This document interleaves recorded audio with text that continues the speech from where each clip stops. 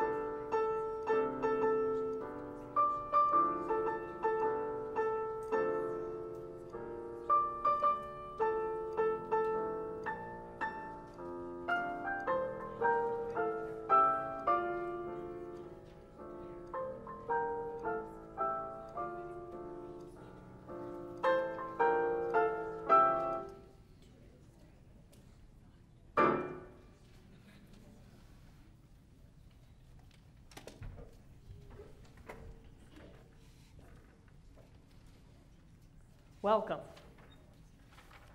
Welcome to St. Peter's. Welcome to St. Peter's. Welcome to St. Peter's. I was glad when they said unto me, let us go into the house of the Lord and rejoice and give thanks. This is the house of the Lord. This is the house of the Lord. I invite you as you come to this space, a space that's new for all of us, a space that has been made holy by your presence here, to worship God, to give God thanks and to give God praise, and to be a community of faith. I invite you to take a deep breath, allowing all of those emotions to fill your spirit and your body, to feel your feet on firm and solid ground, to know that the person to your right and to your left, in front of you and behind you, is your beloved sibling in Christ. Welcome to St. Peter's. Now, typically at St. Peter's, in the last 2 years that I've been here, I say we don't try and do announcement-y type stuff during worship. But I'm going to beg my colleague for just a little bit of announcement-y stuff because it is necessary in this moment.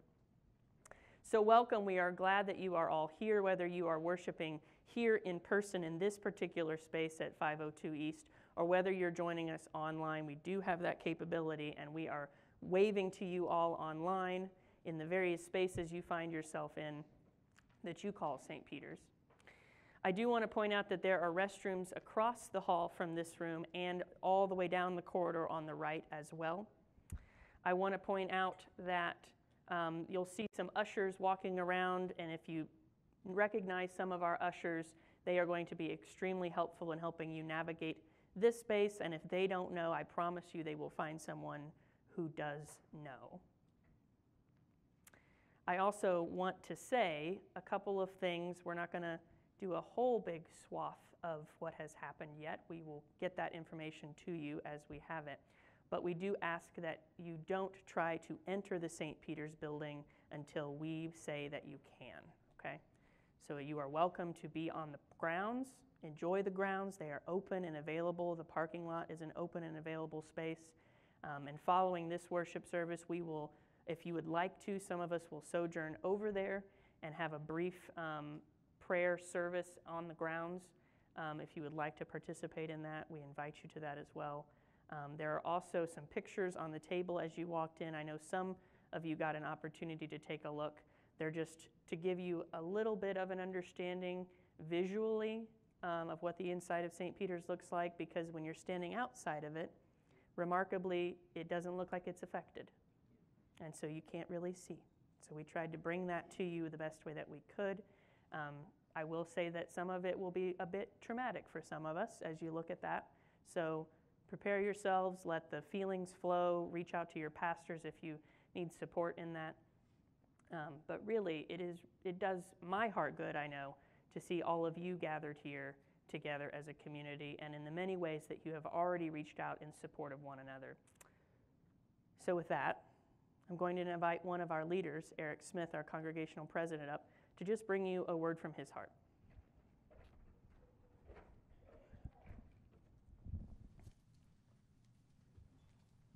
Thank you. It is heartening to see everyone here today. I really appreciate you changing your plans somewhat and joining us. And we do have much to share, so let me get to that. Our leadership team is in fact working very diligently on our response to the fire, and I'm really just so impressed and appreciative of the way our team responded, especially on the day of the fire, and being able to relocate here today so quickly. I really am stunned at how quickly that was pulled together. I'd also like to thank the 502 East Management Center team for generously making this space available almost right away. It's just amazing how quickly that came together. And I have heard, on many other occasions, I have heard how generous the management team here at 502 is. I've heard people who work here say it's just a wonderful place to work. And so I know that we can all appreciate and respect that here at St. Peter's. So there are many in our congregation who rushed to the church building to be on hand as we processed what was happening and began to consider next steps. There's really too many for me to go through the list right here in this announcement or this update. That being said, I do feel compelled to thank Cheryl Keckler, who discovered the fire. And most importantly, I'll tell you, I have taken a number of deep breaths of relief and thankfulness that you got out okay. Oh, okay, okay. I thought you were. Okay. And you didn't go in, so that's even better.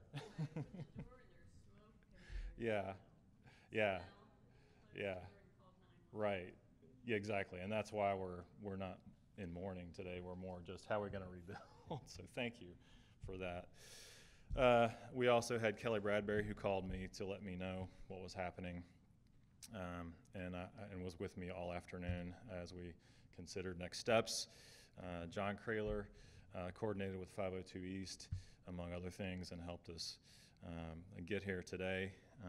And then finally Sue Nye, just right off the bat was like, please just come to my house, have a quick meeting. Wasn't that quick. And so she gave us quite a few hours that way, and was very generous with her time and space. So thank you. And again, there's no way to just go through the whole list right now, but thank you all very much. So because of the fast-moving nature of the situation, I, along with our Vice President, Kelly Bradbury, and our pastors, Lori and Dakota, and then our preschool director, Lori Jansen. I'm not sure where you are. You're here somewhere. There you are. We all got together and talked, and as quickly as we could, gathered information from the fire department, the insurance company, and the remediation company. The remediation company, you may have seen, is already out there working on our building. And we made some quick decisions on behalf of the congregation, and we also took some quick actions. So it's really important that everybody understand our building is repairable from everything we've been told so far. As Dakota said, you can't even tell hardly from looking at it from the outside that it has had a fire. And so it's very important, if anyone's asking you or wondering what's happening, that everyone know we are looking to temporarily relocate our ministries and our preschool, and are fairly confident that we will begin the preschool year as close to on time as humanly possible, and it will be very close to on time from what I understand. So just know that, especially if you're associated with the preschool. And I've seen these situations with other schools too. I have an education background, and it is kind of amazing how fast schools can get up and running again. So with that being said, Susan Fleener, our preschool team leader, has let me know that there are a number of people looking to donate items to the preschool. And my understanding is we have a list that's going to be published via email and social media of what would be helpful. So stay tuned to those channels, and that will be communicated as soon as possible, and we will get our preschool taken care of. In addition to that, we've had a number of schools and facilities managers and so forth reach out and offer space to us, and we're working through those options this week. And so that's the primary thing I want you to know, is that your leadership team is going to be working really diligently this week to assess all the information coming in and make decisions, and make sure remediation is continuing forward and repair is continuing forward, and we're talking to the fire department and the remediation company, and that we will be communicating with you as soon as we know more and as soon as we have made decisions. So are there any burning questions that I need to know about? I haven't had a chance to talk with everybody. So yes. Sorry, I used to be a teacher, and that was one of my things. I'd say, okay, kids, any burning questions before you get to work on this assignment? So don't have time for a huge QA here, but if there's a question that maybe somebody you know is not here, I would like to know that, and I'm going to hang around after the service. So anything going there? Okay. All right. Well, with that, I will hand over to our very capable pastor, Lori. Thank you.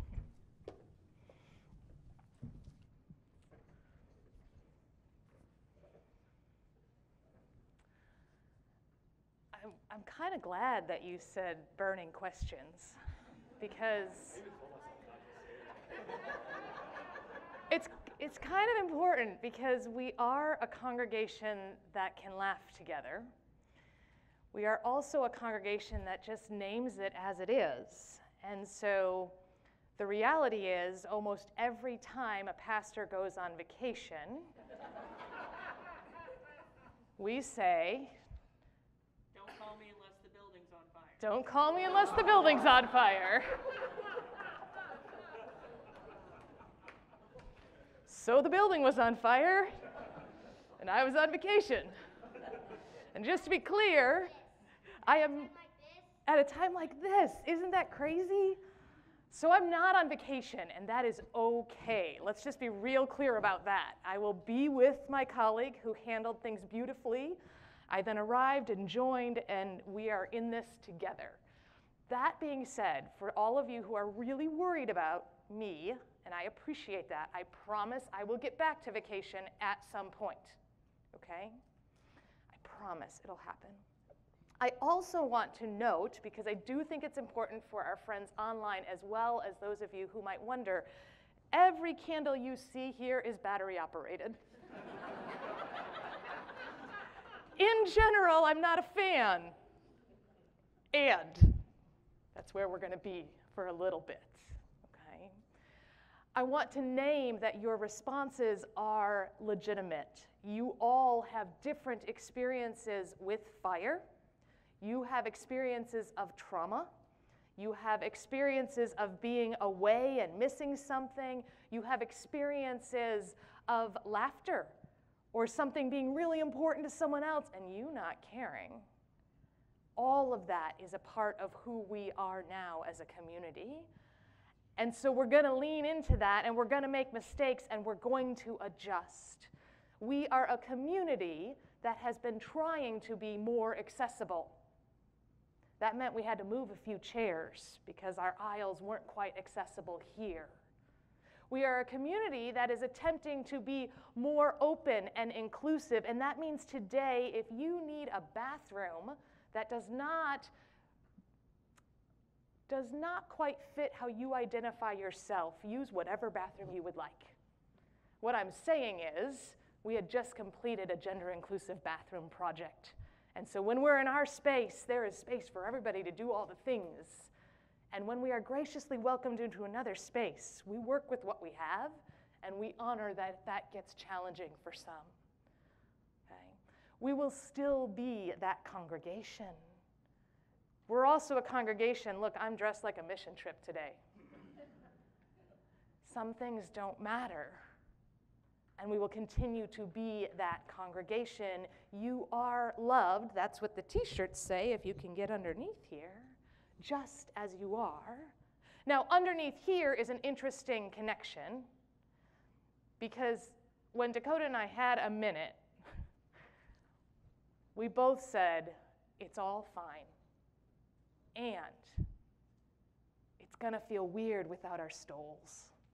Because most of our stoles were made for us by really special people, or he just told a story about his newest favorite stole a few weeks ago. All of that is locked up inside the building. And the beauty was, one of our colleagues heard that and arranged for us to have stoles on loan from Allisonville Christian. And so we give thanks for that, because it feels so little and we feel super ridiculous even caring. But we care. And that will all happen along the way. We'll talk a little bit about our altar and some other amazing graces and parts of this story. But this time is for us to worship God as we need to, just as we would have in our other space. It's to plant our feet and to check in with our hearts and be able to see one another and draw one another to our mind's eye and trust that we are not alone. Dakota and I just became members of the club nobody wants to be a part of. It's that tiny club of pastors who've had church fires. We don't want to be there. But we are, and we will journey with you, and we will find a way to live into who we are as St. Peter's, a welcoming community, sharing God's love with the world, and finding the Spirit in life. One last detail. None of the music for this service changed. Pay attention as you sing. And I need to make a note to our folks worshiping online. We simplified because we're at 48 hours post-fire. So we do not have words coming online for you. In future weeks, we hope to be a little bit more interactive. But if you could listen, hum along, make up your own words, grab a hymnal if you have one on your shelf, some of you might, and trust that the beauty of the Spirit will be among us. Let us rise in body or in spirit, wherever we are, to sing the first hymn in our hymnal, believe it or not, Immortal Invisible. Welcome.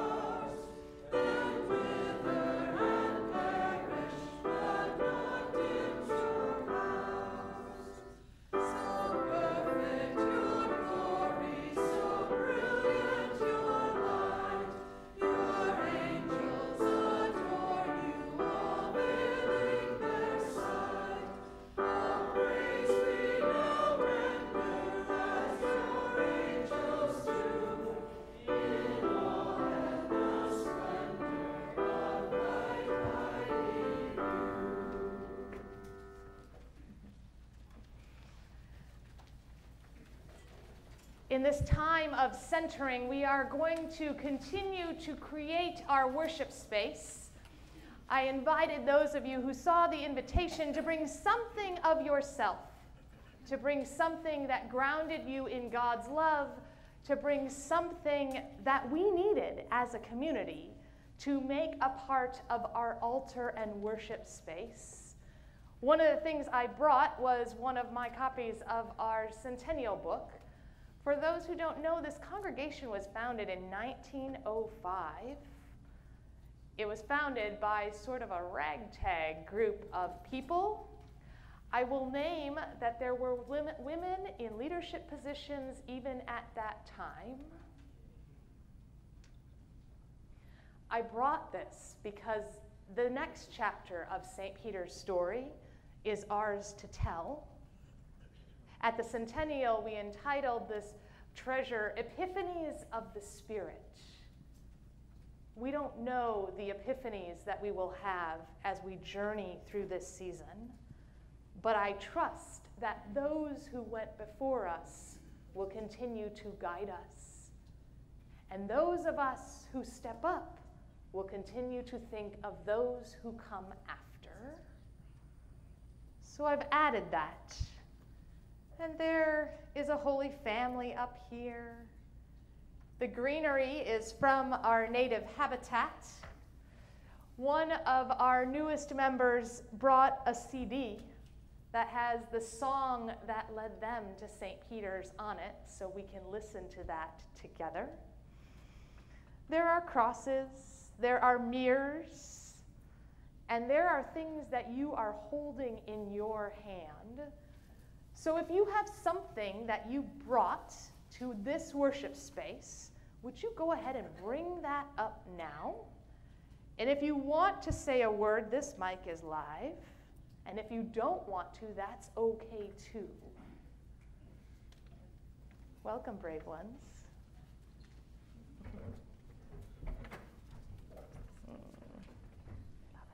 Oh, and this table is fair game as well, if you don't want to come all the way up. Love that.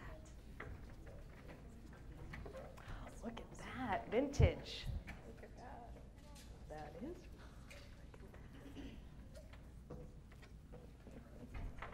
I see we have the silent crew today. It's great. I might narrate a little bit. I see fire trucks and fire bears. We do have first responders among us. There is history among us. That stole I recognize as my uncle's, who also lived through a fire. Keep some in the basket. Robin Croft here doesn't really want to talk, so I'm going to tell the story. Robin was knitting or crocheting, I'm not good at that detail, tiny little hearts for an event that was supposed to be last week on our grounds entitled Wonder and Wander. Robin is a sneaky one. So her plan, unbeknownst to me, was to sprinkle these hearts throughout the grounds for people to discover. Because our spiritual life team is brilliant and they care about safety, the air quality and the heat index made that event impossible. So this morning, Robin showed up and said, I have these hearts, and I think we might need them even more today. So when you come for communion later today, or when you leave this space, if communion is not your thing, will you please take a little heart? Her recommendation is to hold it, and I promise they're soft, and to use it for prayer or to give it to someone who needs it even more. I imagine they will show up in pockets all around. There is a tree of the world here. There is much that leaves a story to be told. And I know my colleague will tell you a few more of them.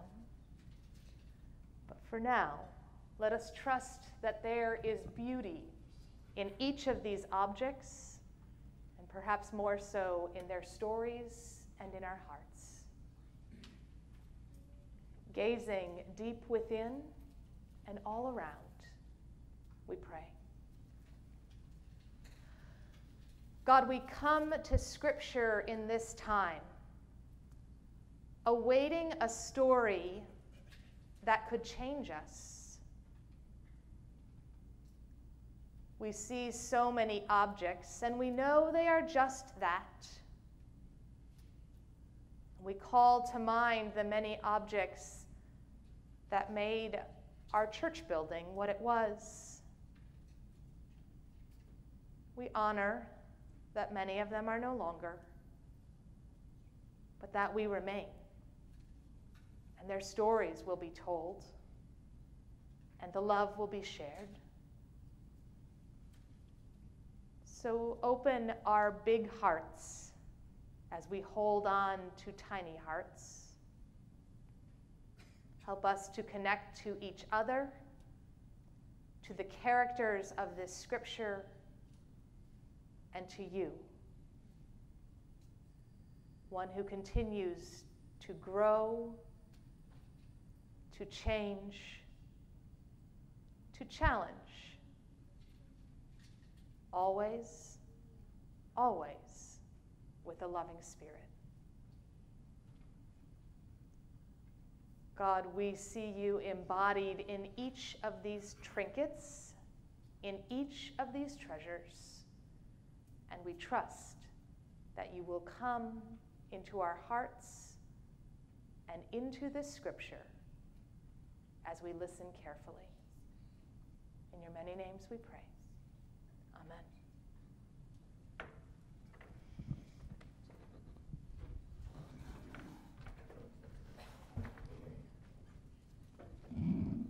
Good morning. A reading from the book of Genesis 29, verses 15 through 30. When Jacob had been with them for a month, Laban said, "Why do you work for me without wages just because we are related? Tell me your worth, and I'll hire you." Now Laban had 2 daughters. The older one was Leah, and the younger one was Rachel. Leah was nearsighted, but Rachel was lovely and graceful, and Jacob was in love with her. He said, "I will work for 7 years for the hand of your younger daughter Rachel." Laban answered, "I would rather that she marry you than give her hand to another. I accept this offer."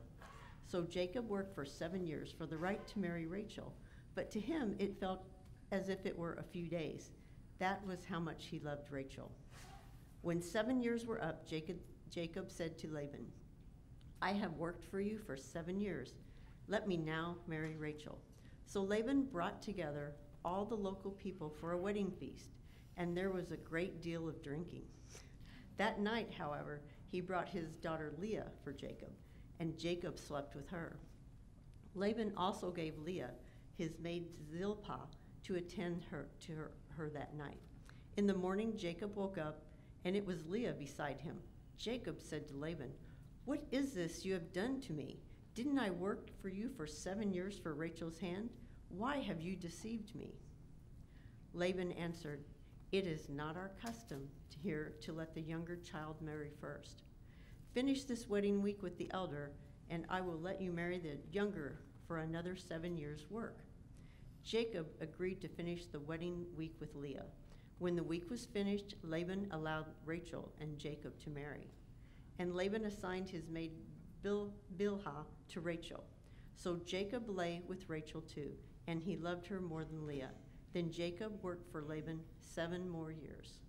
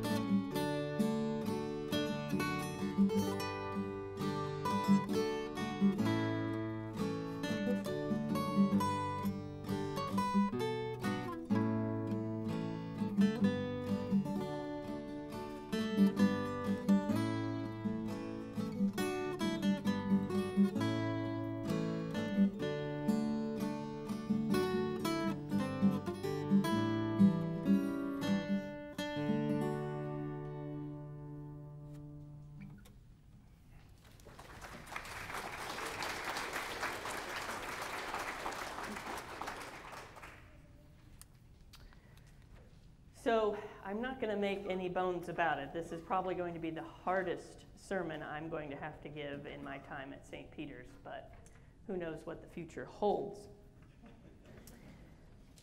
We can't be business as usual, but we can be focused on God as usual. When I was writing this sermon on Thursday, I was writing one thing. And then the trauma happened on Friday. And I have to confess to you that I've been keeping it together for about 48 hours, so I'm sure the breakdown is in about 5 minutes. So that's on its way, I'm sure. And I remember that Saturday I said I need to rework this a bit. And I was talking to my partner, and he says, you know, they still need a message. He says they don't need a message about a fire. They're going to get all of that. And he's right. We come to this space to worship God. We come to this space to be honest with each other. We come to this space to be inspired and transformed. So, I'll try my best. So we've got this story about Jacob, and Diane read it so well for us, but I mean, the long and short of it is that Jacob is staying with his uncle, he falls in love with his cousin, and he wants to marry her, so he works for 7 years in the hopes of marrying her. And then he's tricked, the trickster, Jacob, in the Jacob and Esau story, who tricked his older brother, is tricked. And he marries Leah. And then he works 7 more years, and he marries Rachel, the end. That's the story for today.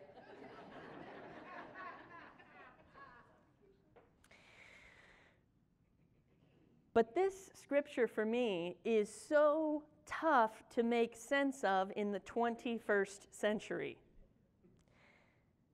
Some pastors that I've heard preach this text immediately go to the trickster that was tricked. Be careful what you do, for it may happen to you. And some, essences of karma are in that. But I don't really feel inspired by that. So then I looked to some other pastors, and they talked about the importance of patience. That if you want something, you'll wait as long as it takes to get it. Something we're going to be put to the test in the next few months, I'm here to tell you. And I thought, well, I'm not inspired by being told to be patient, because if you know me, if you've worked with me, I'm about the least patient person in the world. So that text isn't doing anything for me. And then there's the thought of working hard for what you want. And I thought, well, okay, that's a little bit closer to we work hard for what we want. And maybe for what God wants. But I just cannot separate those messages from the inherent misogyny and patriarchy that is present in this scripture. The audacity that someone like me would stand in this space reading this scripture and just say, see, work hard and be patient for what you want, and you will get it, even if it's a woman that's promised to you by another man. So I can't preach this text in some feel-good kumbaya way. I have got to give it to you unvarnished. Because I simply cannot believe that this message, this particular story, this group of verses in this thing we call the Bible is valuable in any way.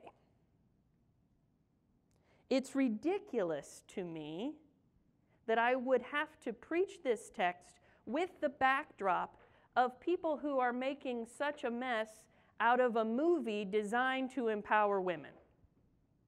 Let's just set that up from the get-go. We're reading a scripture today about how one man promised 2 women, actually 4 women if you count the servants, to another man, and we've got people who are outraged about a Barbie movie. Right? I mean, it's just a bit much for me. It's also interesting that another backdrop of this text is the attack on reproductive rights in this country. I mean, we've been preaching about that for several months now, and long before that as well. And yet this is the text that we're coming to. What you don't get in this text is that we learn later on that of Jacob's many wives, the one he preferred, Rachel, becomes barren. That is a journey that many have gone through and lived through. Those stories matter and are valuable and need to be told as much as this trickster story. And then the backdrop is even more recent for me as I preach on this text in this body in a moment when, at a crisis time, the men asserted dominance in fixing it. And that is some work we're going to have to undo. That is some work we're going to have to be conscious of in the coming weeks and months, is that it is always the men that are looked to fix things, to solve things. They're the ones the contractors want to talk to, the ones the fire department want to talk to, the ones that the insurance want to talk to, regardless of whether they say it out loud or not. So that is all embedded in this text for me. I told you we were going to get it unvarnished. Okay? The only redeemable quality that I see about this text, yes, Jacob is a father of the faith, and Leah and Rachel are mothers of the faith, but I just think that this serves as a good object lesson. I learned that from my colleague, Lori. She says, sometimes you don't have to throw it away. It just becomes a good object lesson later in like what not to do.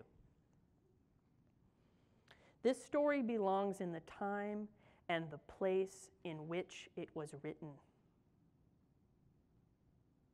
We do not have to take everything in this holy book and always apply everything about it to our current time and place, because if we did, none of us would be working the pork tent on Wednesday. None of us would be wearing these cloths made of 2 different threads. None of us would be doing a lot of things if we adhered to our texts like this one so vehemently. Because I don't know that the misogyny and the patriarchy in this story inspire us to share God's love, to welcome all, and to find the Spirit in life. I just don't think that. That's my opinion. You can think differently. I just don't think the story does that. So therefore, I would say we don't have to keep it as a story of our faith if we don't want to. I know that might be a revelation to some of you coming from different traditions that you say, how dare you say that we don't need certain stories from our sacred texts?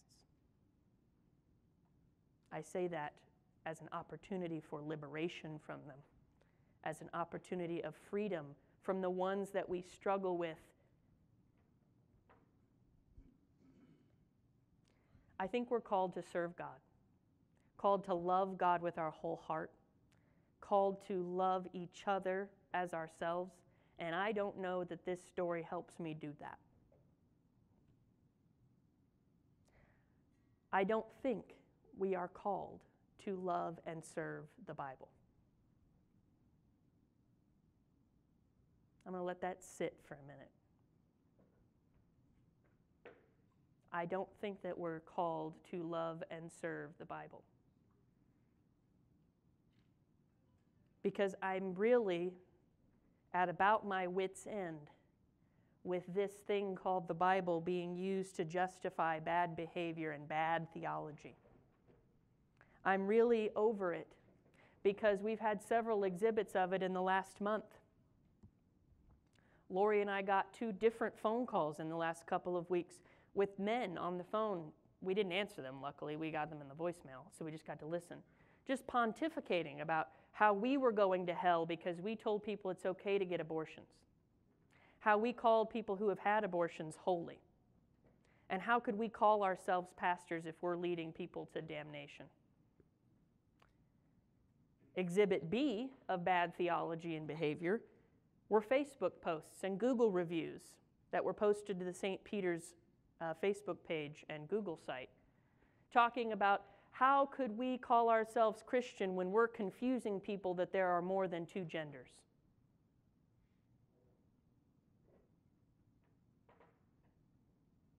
And Google themselves, with all of their many, many, many policies, said that's offensive behavior and took it down on our behalf. And Exhibit C was a letter that's still sitting on my desk whenever I get back to it, that was written on college rule paper in very elaborate cursive, that was writing to me, the male pastor, saying, women are not called to preach and teach and be pastors. And here's 6 Bible verses from Titus and Timothy that say so. You should be doing better. They must have missed the whole gay thing on my part, but maybe there's a hierarchy. Women bad, gay okay, I don't really know.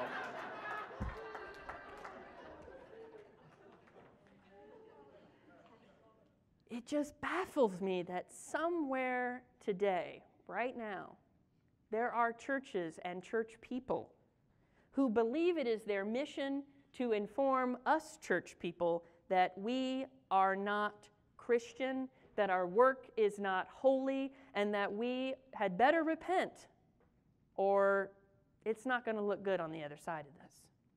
That is what they're preaching and thinking about right now somewhere. Somewhere someone's doing that. But I believe,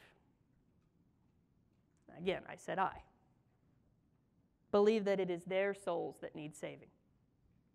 Saving from the worship of an icon, the worship of an idol, the worship of ink and paper and binding that we call the Bible.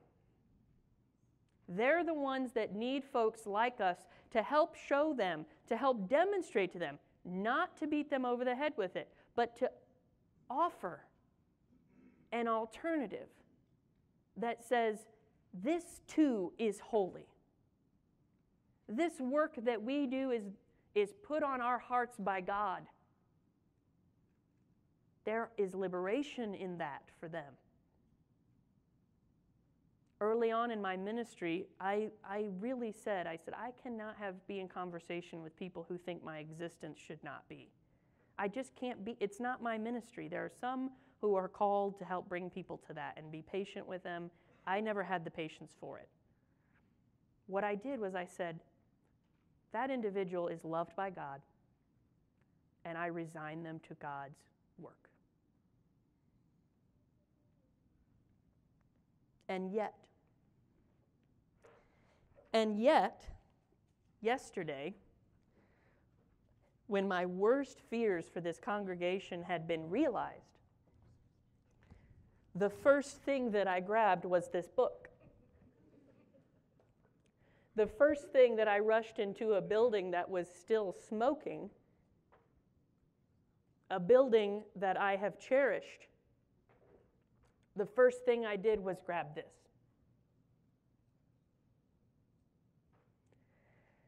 And I grabbed it not because it's binding and ink and paper that I worship, but I grabbed it because I said it is this book that also has the stories that had this congregation call me as a pastor.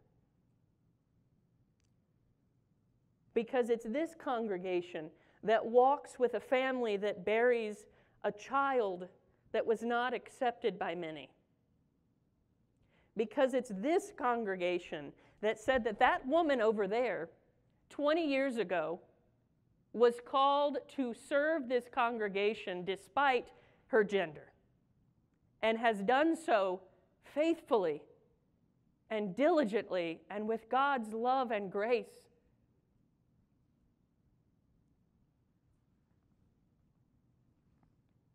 So I say to the people who would seek to look at what has happened at St. Peter's in the last 48 hours and say, see, that's what you get? And I would say, no. It is not the one that throws the stone that is favored by God, but it is this community, and watch them. It is this community that will pick that stone up and build a table where all are welcome.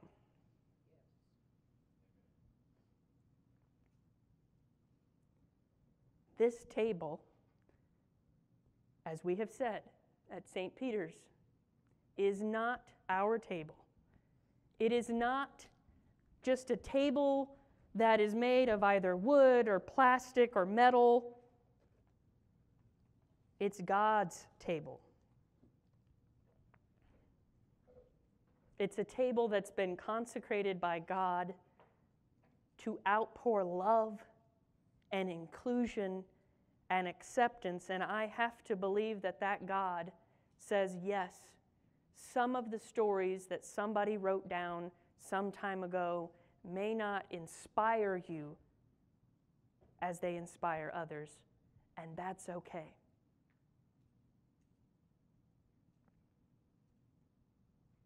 Now, I know that that was like the whole kitchen sink of sermons.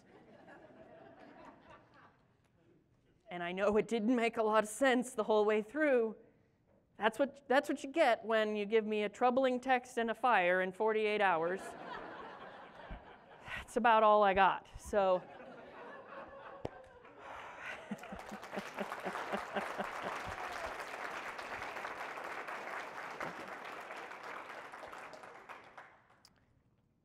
what I have to say is to invite you to adopt an attitude of prayer with me.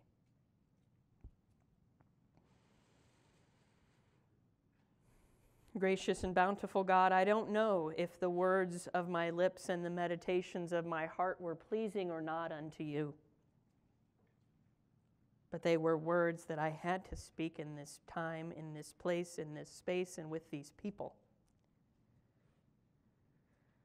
You are a God of infinite forgiveness, of infinite love, and of unconditional grace.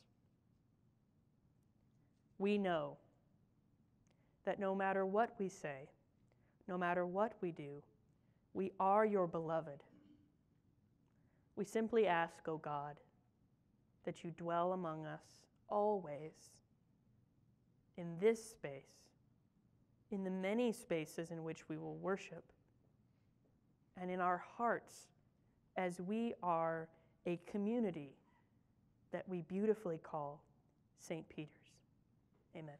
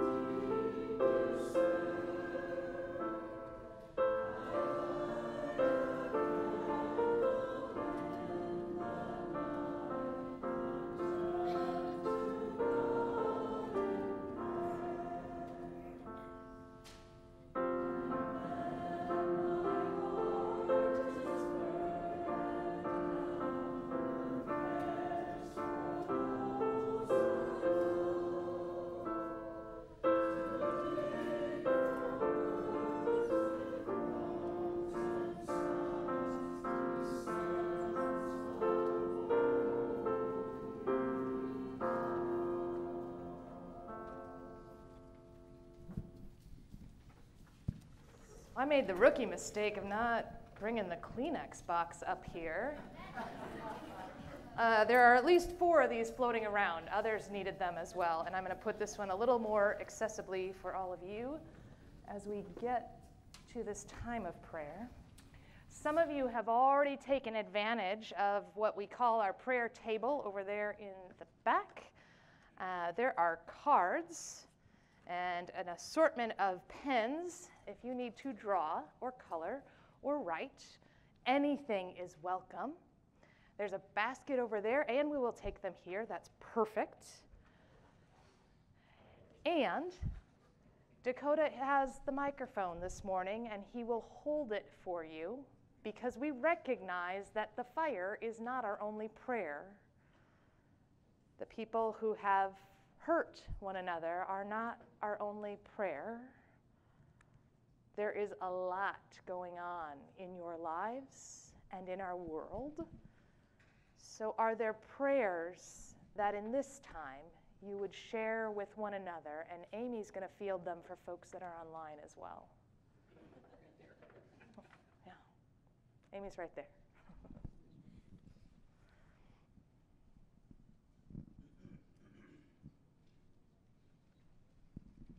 For my friend Shelley, whose brother Bill passed away suddenly Friday, I think it was.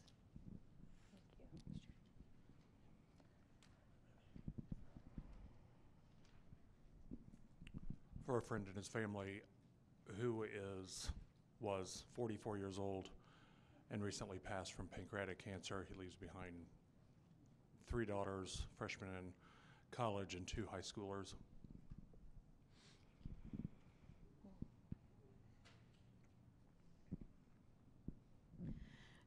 First of all, a prayer of thanksgiving that we found gluten-free bread on short notice. But I promised give business to No Label at the Table on Main Street in downtown Carmel, because she did us a quick turnaround favor, and all she asked in return, and these are her exact words, please light extra candles, say extra prayers. We are trying something called Donut Day tomorrow with my employees, and I need all the prayers I can get. Oh. You got them. We can do Donut Day prayers. Donut Day. I will share from Emily Stahl, who is here. She's written a prayer for her dad and his eyes, and now his new pacemaker. So we give thanks for the medical journeys that are challenging and the medical journeys that bring us to new realities. A prayer that we might embrace our challenges as old friends and feel our grief so that we might heal. We pray.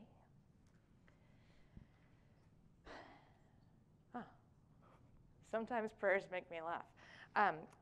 I thought the person wrote, may our erector God, but that really was creator God. But I envisioned erector sets of my childhood, which is kind of beautiful in its own way. May our creator God lead us through this trying time. May we be open to whatever may come. I have heard from congregations in many states, from people who were ordained in this community that are praying for us in their new congregations, from that little club of pastors who pastor fire churches, and from many in our community who continue to say, we're with you. I want to name especially in prayers this little preschool conglomerate over here, and they don't always like to be pointed out, but they're going to get over it. This is really hard. And Lori, I will not make you speak, but I'm going to use words that I know you were using, which is, we all kept saying, but what if? Mm-hmm. But what if? And when you see the melted tricycles, you say, what if? Mm-hmm. And so we are standing with all of those what ifs and recognizing that they need to be named. What Dakota and I have talked about is the amazing prayers that have come in this experience. fire chief told us as we were touring, these doors did their job. Friends, St. Peter's UCC, when it was built in 1974, did not always make the best choices. There were some times at which building materials were not chosen at, let's say, the top level. But those doors were the best, and they did not skimp on them, and they did their job all those years later. Now, I will also say, a number of weeks ago, Dakota and I were approached by someone who will remain anonymous, who said, "Is there any way we can keep that closet locked because it is too much of a temptation?" We said, "Yeah, we can lock it. We always locked it pre-pandemic. But we got lazy because it was just easier to leave it open and teachers were going in and out and we wanted to have fellowship and all the things. And we're like, yeah, we'll totally lock it." We didn't start locking those doors till just a few weeks ago. We know that there would have been much more had that not happened.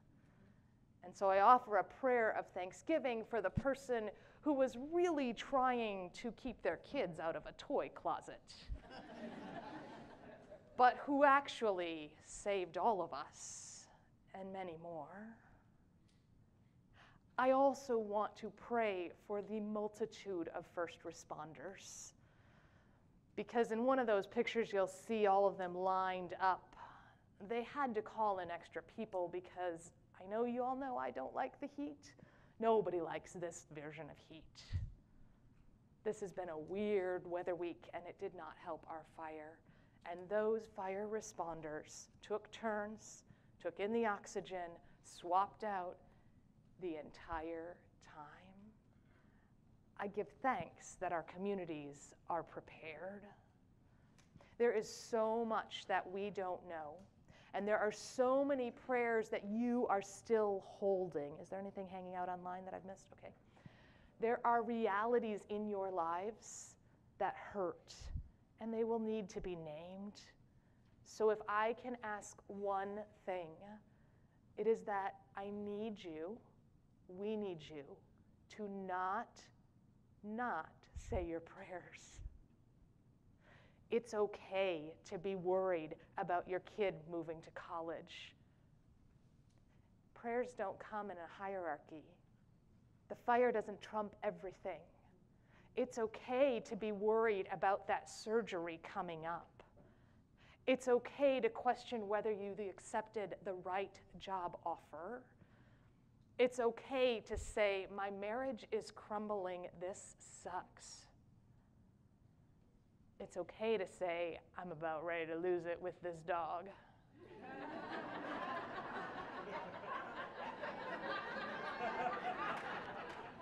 You see, our prayers are personal, friends. I told you laughter was okay. Or the kitchen remodel. Or a few other things. This is what makes us who we are and how we will continue to be the church. So please, if you do one thing, do not let that voice in your head win that says, this doesn't really matter. That is what will kill us, because it all matters, and it changes us, and it stacks up. Hey, we got one. I wasn't doing that for another one, but great, I'll take it. To be fair, they're traveling, so. Oh yeah, traveling. Carrie says, school starts on Thursday, Lawrence Township. Prayers for a smooth start to the school year. Oh yeah, the rollout of school. Some of our kids here today have already started. Many others are still coming. The boys started a new school in a school district that has removed language that makes bullying an issue. For the excitement of a new school, but for the vulnerability in a community where we sometimes don't realize how much our policies matter, and for the pain and the reality of bullying in all of its forms at all of its ages. We got another online one.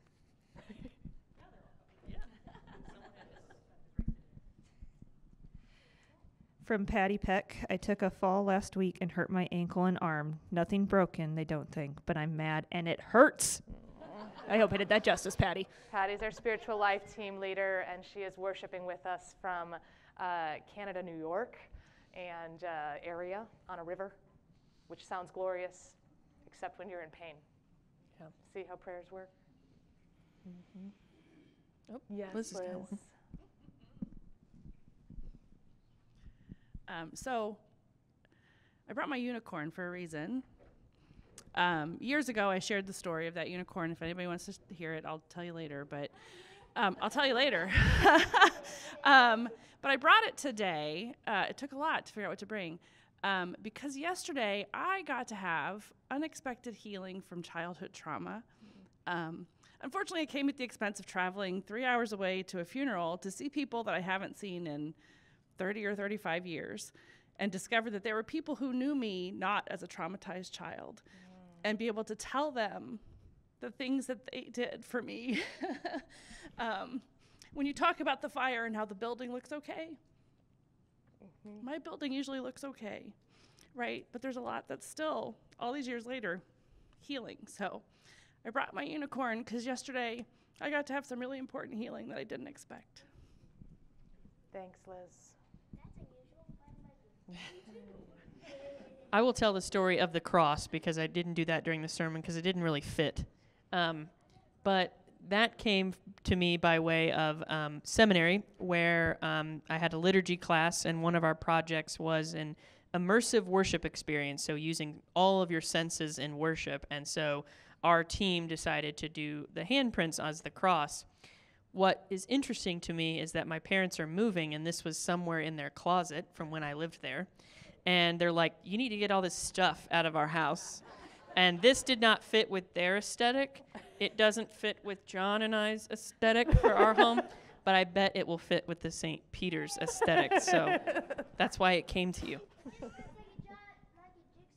It does look like a jigsaw piece. Yeah. Here, Lord. Yeah.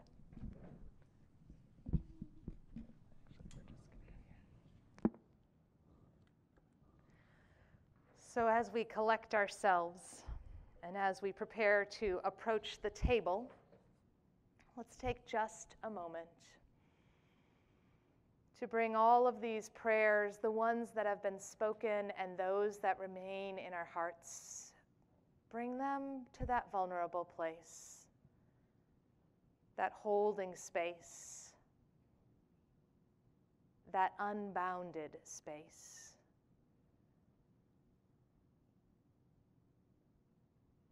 And let God lead you and lead us.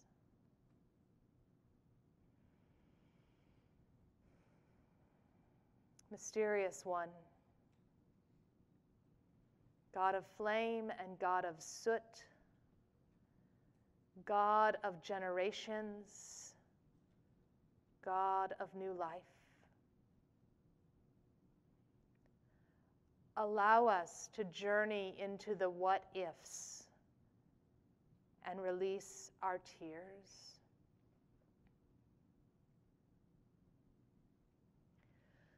Nurture us as we receive resistance, as decisions threaten to overwhelm, as resentments set in. Nurture us into places of compassion.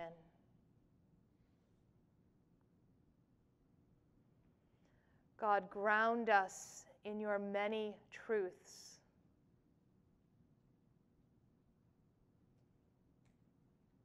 Help us to hold on to the stories, the ones in the Bible, the ones that we live, the ones that we see on screen, and then lead us to actually use these stories for good, for transformation, for expansive and healing love. For we know that there is much to come, as there always is. We know that the laughter and the tears will commingle. The holding on and the letting go will be hand in hand. And maybe, just maybe, when one of us feels down, the other might feel up enough to accompany, to journey together, to offer assistance, or even just a listening ear. Help us to table our fears, to be firm in our convictions, to love this creation, to live our faith, and to affirm unapologetically all of your beloveds. God, humbled yet inspired,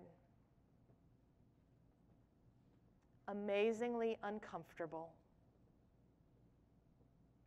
lead us into these words and this season as we pray in a new way the familiar words, our Creator God, holy be your name. Your kingdom come, your will be done on earth as it is in heaven. Give us this day our daily bread, and forgive us our sins as we forgive those who sin against us. Lead us not to temptation, but deliver us from evil. For yours is the kingdom, the power, and the glory, now and forever. Amen.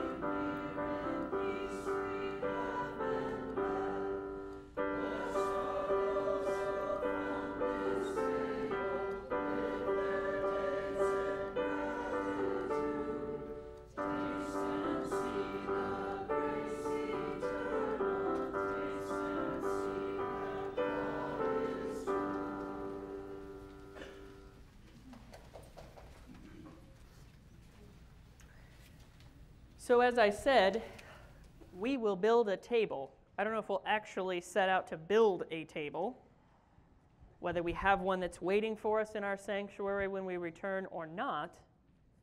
We will build a table either in reality or in spirit that is open to all.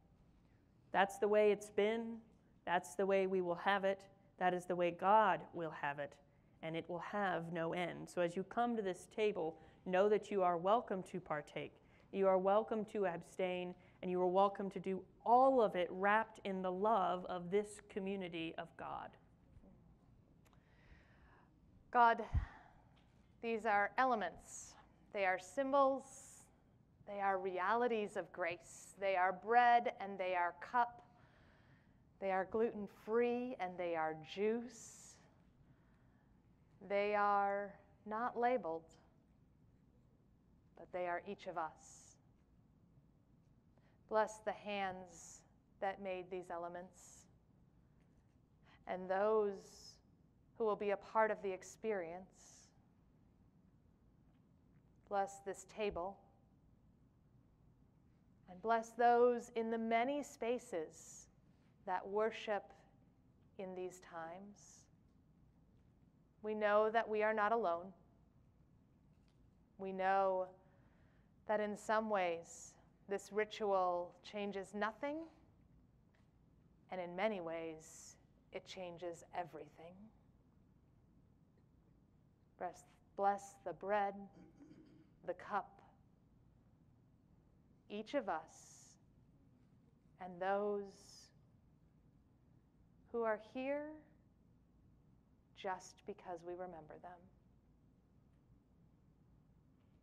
In your many names, God, be with us in this sacred time. Amen.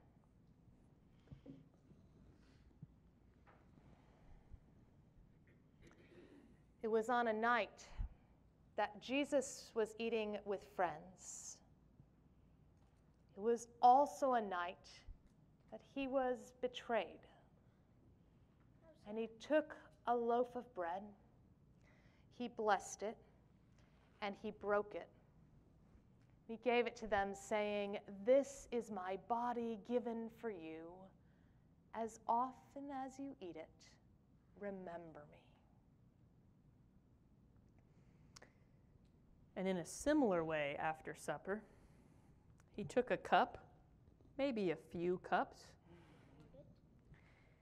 and he poured into it, blessing it, saying, "This is the cup of the new covenant that is being poured out for you and for many. As often as you drink of it, do so in remembrance of me." Friends, ministering in the name of Jesus Christ, we invite you to receive these ancient symbols of God's unending love and grace. We're going to do this messily, so come. We're going to invite the ushers forward.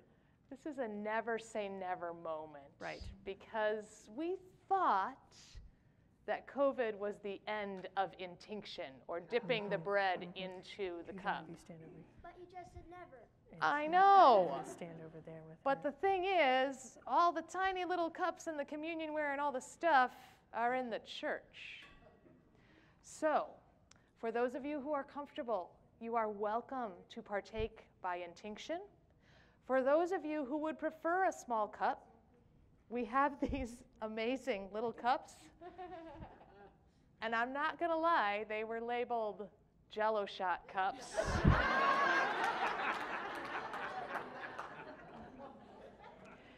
It's what we have. And our amazing ushers are willing to pour more of them if that is the preference of many. For those of you who are partaking at home, thank you for being a part of this sacred ritual. We recognize that there are many loaves and crackers and tidbits and treats and many things to drink, and it is all connected in this community across the miles. So come, for all things are ready, and we will come to you if that's preferred as well. The table is here, and we are ready for your goodness.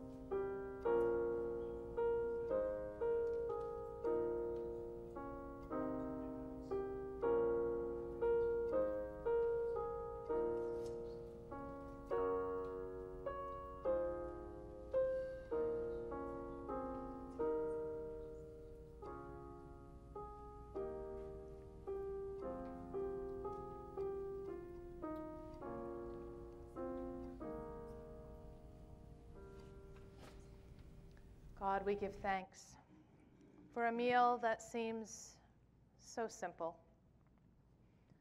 a meal that carries with it laughter and wonder and the next steps of our journey, a meal that also carries tears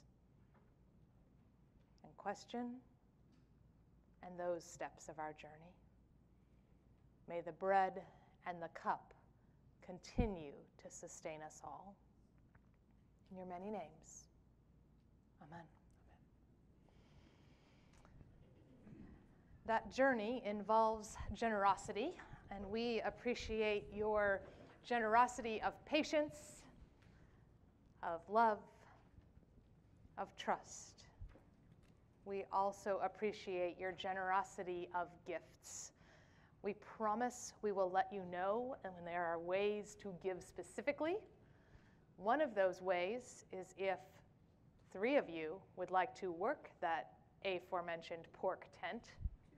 We're down to 2. It's not an auction, but we're down to 2. It would be incredibly helpful, and the congregation does benefit with funding from the state fair if we complete that task. So if you have availability on Wednesday, talk to Liz. That would be great. You do get free admission to the state fair. I know, it's great.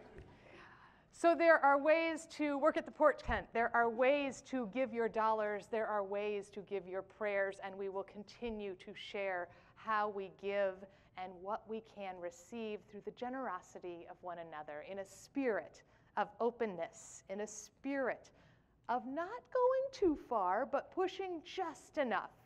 We ask for your generosity and your giving of gifts.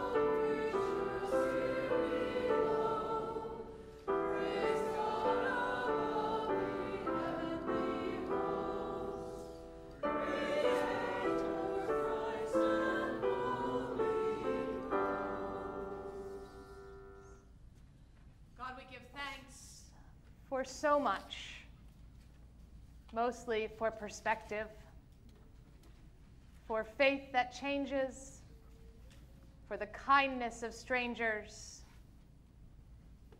for the mystery that is your presence in each of our lives. Help us to continue to give of ourselves generously to take each day as it comes, and to trust that when we give opportunities for others to experience you. For these dollars and cents, these papers and prayers, these dreams, and all that is ahead, we give thanks. Amen.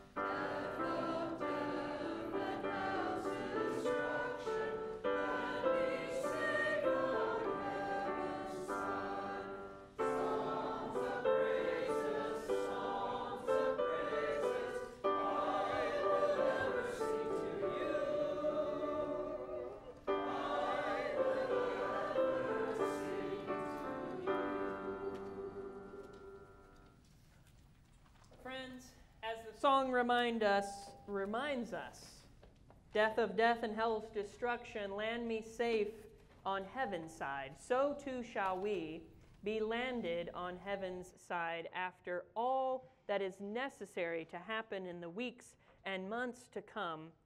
That is where we shall be landed safely on the other side in God's comfort. So whether we go with questions, whether we go in a fog of confusion, whether we go with happy hearts, and whether we go holding on to some stories and letting go of others, we go in the name of the Creator and the Christ and the Holy Spirit. And the reality is, we don't go far because all the treats are right over there. You church people are ritualistic, and you like to exit a door before you go get your treats. Just get rid of that plan. Talk to one another, enjoy the space, have some treats. If you'd like to come over to the Native Habitat, we will briefly pray over there at some point. And please take hearts and whatever you brought with you, because in case it isn't obvious, we don't really have storage space. So with that, we ask you to be just who you are, the beautiful people of God who will continue to share goodness, to love mercy, to find kindness, and to do justice. This is only a beginning. Amen. Amen.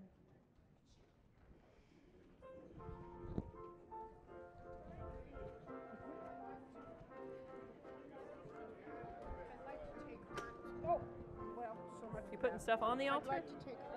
Oh, okay. Take away.